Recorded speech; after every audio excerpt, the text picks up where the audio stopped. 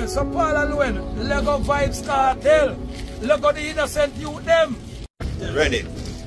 Alright, zoom up Snake Eye. Make them see it. See that? See it, huh? Paul Aluen.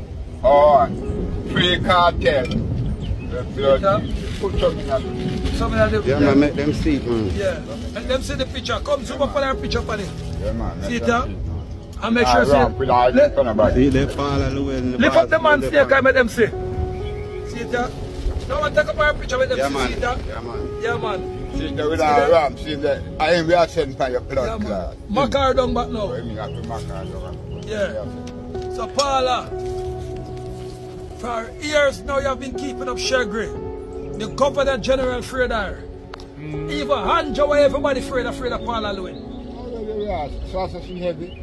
Listen me, I want man alone me to take her on a PJ party. PJ party, level and blunt thing. So you run like a PNP man then. Mark Golden Fredar. So why them? So listen me, so Paula Lewin, Lego Vibes Cartel. Lego the innocent youth them. Because Snake Eye here shed it. The whole of the law firm called me and say, Emperor, you are Lord who can depend upon. Even lawyer Fredar. Yes, she can't move. She come back and she work at Gibraltar. Like a she had the DPP in the world. Blessed morning to my viewers and my subscribers. May hope everybody having a blessed and a wonderful morning. Now my viewers and my subscribers, remember, in everything you do, always put God first. In every and any situation, just always remember to call upon God. Always remember to pray. Because a prayer day keep the devil away. And remember this. We don't believe in a Uber. We don't believe in a iniquity working. We believe in a Jesus Christ of Nazareth. We believe in a prayers because prayers break any curse and any shackles. You understand me? I say, now people, Mark Golden has been the talk of the town. Even one of the biggest labor right in the country, Hughes, I give Mark Golden in props. Yes, people. Hughes, I give Mark Golden in props. And Hughes, I make Holness know say, go back to the drawing board because Mark Golden I beat you really bad. Not just Hughes, but other people stand up for Mark Golden as well. Now, people, I have a lot coming up inside this video. You understand? Hughes even go as far as say Holness lose the local government election. And him know that. So him need to start act like a man and stand up on his foot like a man and see if he can win over back people them. Because Mark Golden bring him real politics. People, make a run the intro and come back.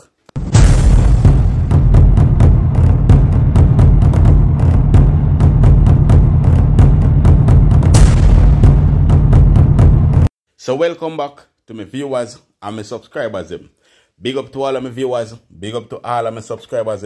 We continually support the channel and help the channel to grow.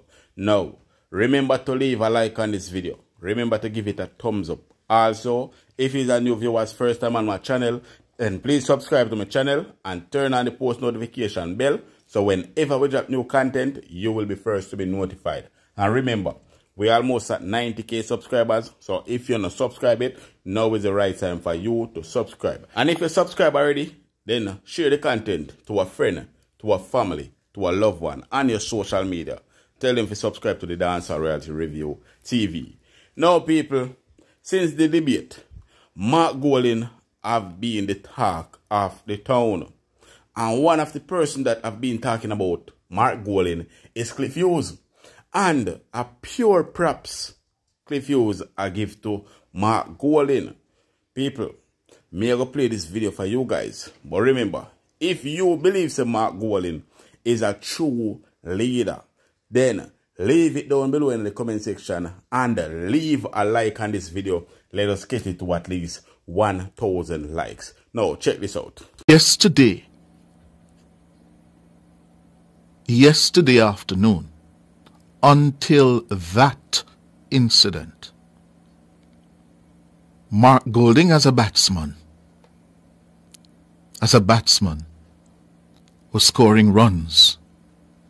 He was scoring runs, including a few boundaries.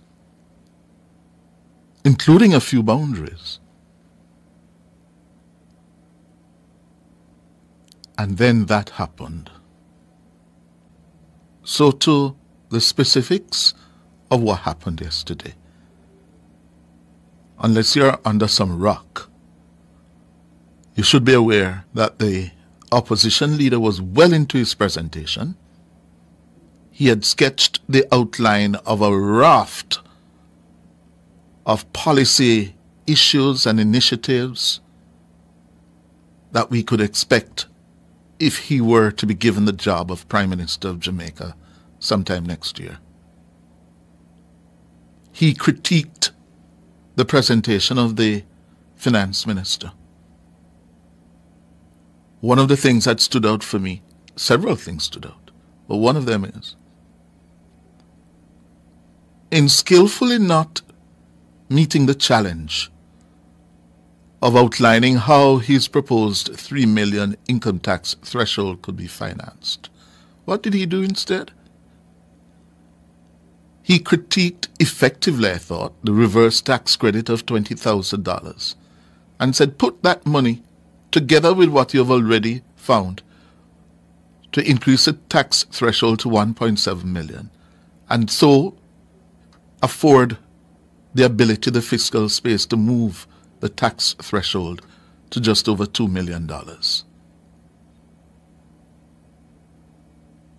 I look forward to the finance minister's response on that next week. He also dealt with the issue of the GCT being removed from local raw food imports, including fruits and vegetables, and challenged the finance minister to prove on what basis he's claiming that Jamaica could be at risk of being blacklisted according to the WTO rules governing such imports. So he was scoring runs. For the first time you could hear what are the policy priorities if the PNP were to be elected government from Mark Golding. And then he spoke to the issue of governance, moved to governance towards the end of his presentation. And he attacked the handling of the Speaker's chair by Juliet Holness, the Member of Parliament for East Roll St. Andrew, who happens to be the wife of the Prime Minister, the head of the political executive. And if you're watching on YouTube, you see the Prime Minister's facial expression there, visibly angry at the comments of Mr. Golding. The Prime Minister was the first to leave the chamber, followed by several government MPs. It wasn't over, and those scenes will be forever in the annals of the history of the Jamaican House of Representatives. It was a member for Southwest St. Catherine, Everard Warmington, who returned to the chamber, the only government member to return, to inform the Deputy Speaker, Heroy Clark, who is a member for Central St. James, that he was duty-bound to adjourn the sitting due to the lack of a quorum. Now, recall now there are 63 members of Parliament. The PNP has 14 MPs, and the standing orders require that at least 17 members to be present for there to be a quorum for any sitting of the House. Deputy Speaker of the House there, Heroy Clark, well, he was, according to the rules, giving the government members 5 minutes to consider their position, to return to the House so that its business could continue. They did not return after the 5 minutes was exhausted. And we learnt this morning from the member for Central St. Catherine, who was the acting leader of the House, the veteran parliamentarian Babsy Grange. She told Tonna and Ricardo this morning that she had reached out to the leader of the opposition business, Mr. Philip Paulwell, according to Miss Grange, to get the leader to withdraw the specific comments criticism of the Speaker, and they refused. And at that point, the die was cast. Both sides were digging in. It wasn't over. Because Mark Golding went outside the house and in the streets, yes, in the precincts of the house, he completed his presentation and doubled down on his objection to Juliet Holness continuing to sit as Speaker of the House. If she has been guilty or being accused of hiding reports or holding on to reports, say so. That is a legitimate concern, whether you are inside or outside the house, to raise. Legitimate concerns. This is not bad inherently for the democracy, you know. It means that our democracy is alive and kicking. The other thing is the reaction of the Prime Minister and the government yesterday. I can understand any man instinctively wanting to defend his wife. But Andrew Holness, for the same reason, we cannot premise the discourse on the fact that she is the spouse of the Prime Minister. It's for the same reason he is boiling and seething. But was his reaction over the top? It may very well have been. Yes? As Prime Minister, you get some hard knocks in Jamaican politics.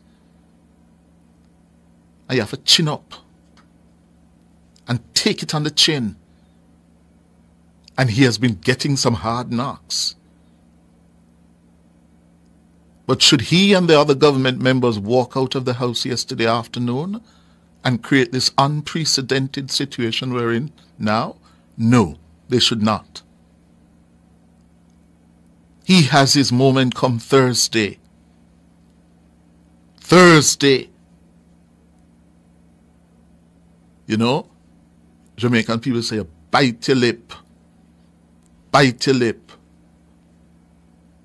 Your time coming on Thursday when you can counter punch. They should not have walked out of the house and put us in a place now where we have never been. We have never been here.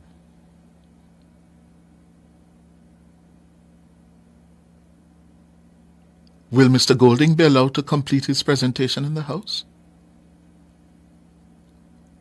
Do the rules contemplate such an event, an occurrence? I don't know. What we do know is that as a result of what happened yesterday, triggered by Mr. Golding's attack on Mrs. Holness, and the government's reaction, the political heat this morning in the country, is off the chart. And I just want us to understand that we need to cool it. It would seem to me that this full-blown political row that's now raging between the governing Jamaica Labour Party and the opposition, when you strip it to its bare essentials, it's politics, raw politics. It signifies that it will be a dog fight until the next elections are called and the polls close. And hopefully we'll have a clear and decisive winner. But if I don't tell you that I'm concerned, I'd be lying. I lived through what this country went through. Alright, so stop a minute, my viewers and subscribers. We soon play back the audio or the video. Now, what Cliff Hughes mean by we should be worried because this is raw politics. He mean that the heat that Andrew Holness and the Jamaican Labour Party are in, you're looking at war. You're looking at war, and what he's saying is that people should be concerned. I'm telling you, you know, Andrew Holness cannot take losses and him believe in a dirty politics. So what is going on right now is war is bubbling up in the air. And when you hear Cliff Hughes can come out and tell you, say, he's concerned until the next general election when somebody win. You must know that things are very serious because Mark Golding are fling up some thump under Andrew Holness' skin, and Andrew Holness cannot take the punches. So he's going to play dirty politics because things are hot at the moment. Mark Golding run up on Andrew Holness wickedly. Alright, so Cliff Hughes, I got to tell you now what really going on with Mark Golding and how he might take over Jamaica by storm. Listen up. Yesterday, I made the point that Mark Golding had to show